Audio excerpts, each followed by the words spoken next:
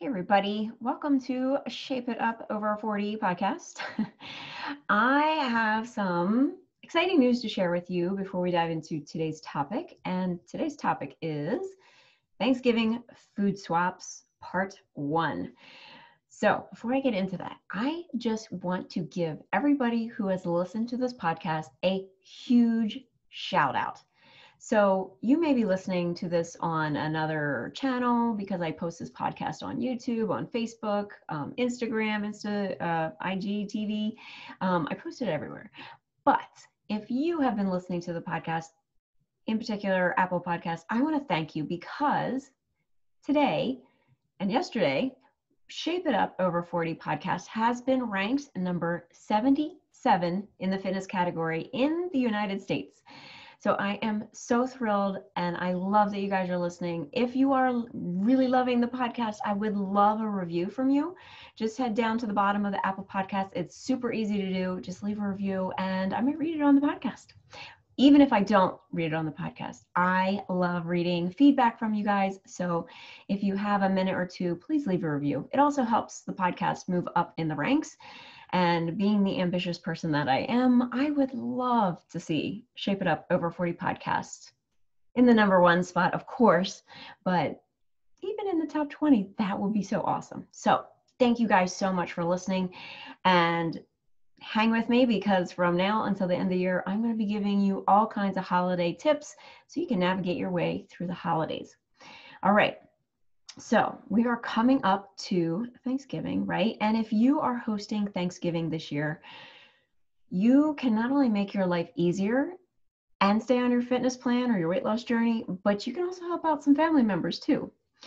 So the swap ideas are great for buffet style Thanksgiving. We tend to do that. But even if you're doing a family style sit down, there are definitely some tips that you can use. So welcome to Shape It Up. My name is Nicole. So if I missed that introduction here, I am your host to the Shape It Up podcast, and I help women lose weight for the last time. I generally work with women who are over 40, and my clients are losing weight and making lasting changes in their life through fitness, nutrition, and most importantly, mindset. If you don't have your mind in the right spot, you can have the perfect fitness plan and you can have the perfect nutrition outline plan and not do it. So we want to make sure that you're doing it and getting the results that you want. So if you're interested in learning more about how we can work together, head over to shapeitupfitness.com/chat. All right, so let's dive into today's topic. Today, we're talking about Thanksgiving food swaps. This is going to be part one. I'm going to post part two tomorrow. So keep an eye out for that. All right, so first thing up, appetizers, right? And vegetable dips. So a lot of times you'll have crudité sitting out and you'll have vegetable dips. And if you're making your own vegetable dips, there are some swaps that you can do.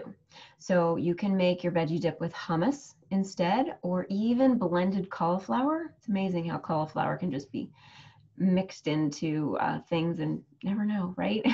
So the secret into vegetable dips is really the spices that you use. So feel free to experiment. If you're not sure you want to experiment on the day of Thanksgiving, do a couple small dips ahead of time throughout the week and see if you like them. Number two, make soups. So what I like about soups, and I'm really not a big soup person, I think it's because when I was little, I always got chicken noodle soup when I was sick, and I relate chicken noodle soup to being sick. Not that that's the only soup. I do love the creamy soups, but I can't really enjoy them anymore because I'm lactose intolerant. I digress. But you can serve soup bowls in small single-size serving bowls or have small bowls ready for whoever wants to ladle out a portion size of soup. So soups are good because they're filling and you can make them really healthy and you can make different types of soups. It's kind of like an appetizer. All right, dinner rolls. Who doesn't love dinner rolls? Now, I do love dinner rolls and I am now gluten-free. So I have to kind of tweak what I can have. But if you can have dinner rolls, have them. You could skip the dinner rolls altogether if you don't want to have dinner rolls.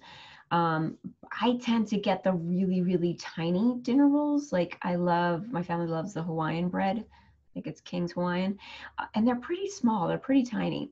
So the portion size is smaller.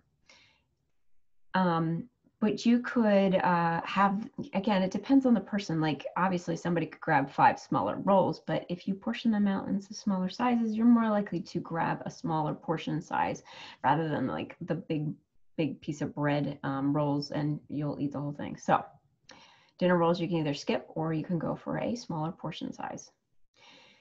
Next up is cranberry sauce. I say go for the real stuff. If you get, I do like the canned stuff, I have to say, but if you can get low sugar, I think that's the biggest thing with that one. If you want to swap out for a healthier alternative, the canned is usually has a lot of sugar in it, but if you get real cranberries and just add a little bit of honey and a couple drops of orange juice, it'll kind of balance out the acidity of the cranberries. So that's an option that you can switch out. Onto a fan favorite, stuffing, right?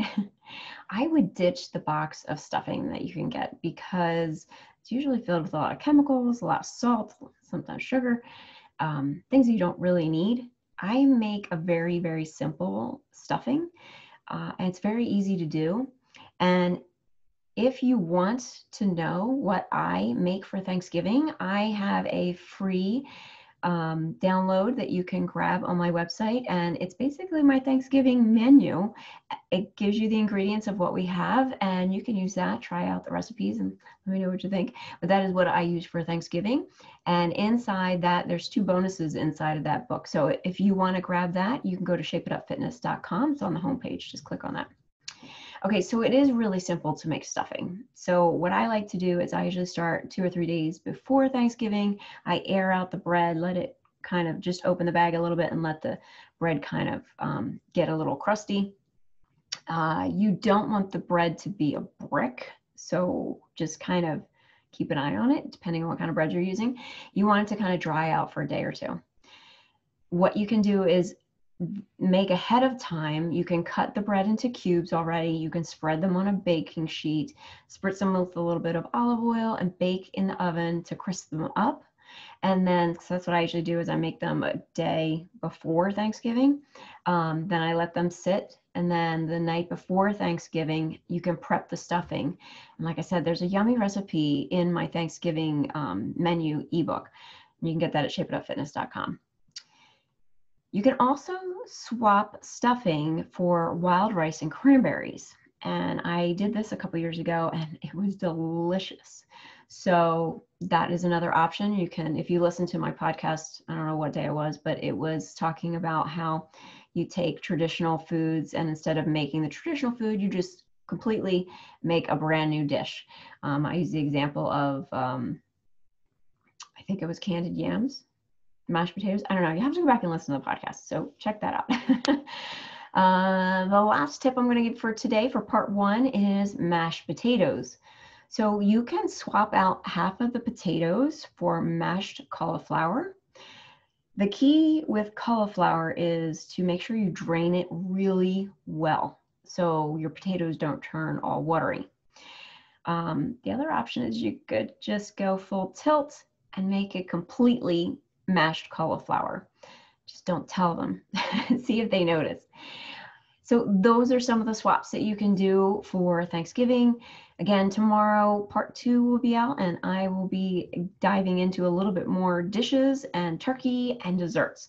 So make sure you stay tuned for that.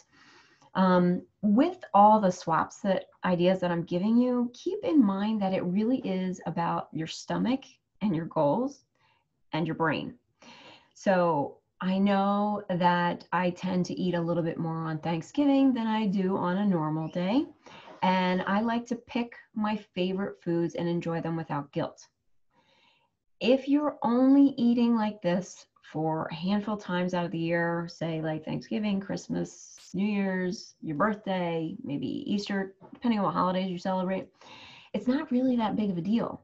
What happens is if you overconsume food on a regular basis, that's when the holiday pounds start packing on. And, you know, as of today, I know the numbers for COVID, unfortunately, are going up in our area. And COVID is a whole nother factor this year about people gaining weight. And if you haven't heard the COVID-19 or the COVID 20 pounds that people are gaining, you can avoid that. You can not gain any weight in COVID, and you can, be on the path for your weight loss journey. The key is to really have your head in the right space, the mindset to going into your weight loss goals, and the mindset to going into your Thanksgiving. So if you want help with this, go to shapeitupfitness.com/chat, and happy to set up a consult with you, and we'll just talk about where you're at and where you want to go on the call. The call itself is super valuable, so definitely jump on. We'll discuss how we can work together, but regardless, you're going to walk away from that call and you're going to have some valuable information given to you that's going to help you jumpstart your weight loss. All right. So that's it for me today. Make sure you subscribe and tune in tomorrow, because I will be continuing the food swaps for Thanksgiving tomorrow. All right. I will talk to you then. Have a wonderful day.